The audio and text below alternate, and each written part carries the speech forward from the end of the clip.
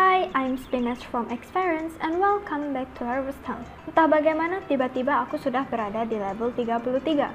Aku sekarang bisa membuat kandang kucing yang katanya cuma bisa menampung seekor kucing. Kemudian ada akuarium mengurangi 20% waktu produksi seafood. Pond menambah 10% kemungkinan output 2 kali untuk tekstil.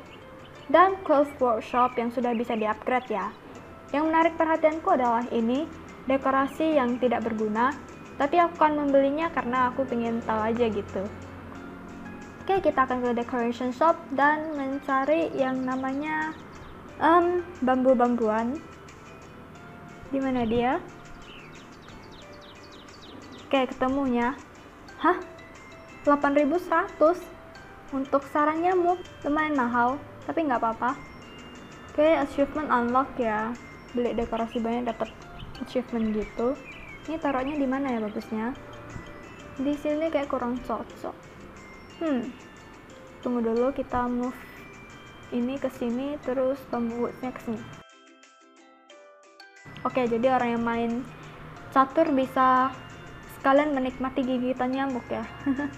Ini kita move kembali ke sini. Oke. Sekarang kita OTW ke carpenter untuk membuat yang namanya kandang kucing.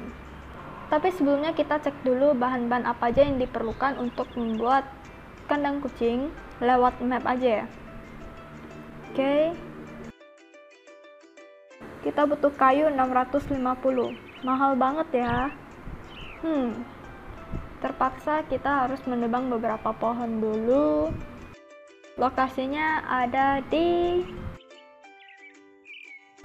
sini. Ups. Apa itu? Kok kayak bisa auto jalan ke sana? Coba sekali lagi. Jalan sendiri dia, auto gitu. Tuh lihat guys, aku sama sekali nggak gerakin joystick, dia bisa auto. Aku baru tahu bisa kayak gitu. Agak telat ya taunya, tapi nggak apa-apa daripada enggak. Oke, aku udah sampai di hutannya. Sekarang aku akan mulai menghancurkan sumber O2 kita.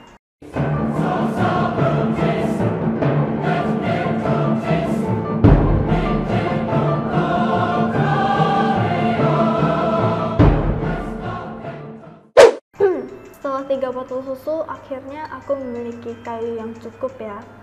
Sekarang kita OTW buat kandang kucingnya. Kandang kucing. Ini ya, kita build. Bagusnya taruh di mana? Kalau taruh di samping kandang guguk aku, takutnya mereka bisa berantem ya. Kalau di sini kayaknya kurang cocok.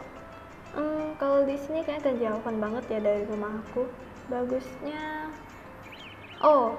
di sini aja. Kalau lapar dia bisa petik apelnya untuk makannya. Oke, di sini aja. Selesai, kita akan tunggu keesokan harinya. Ini udah lewat sehari. Selesai ya.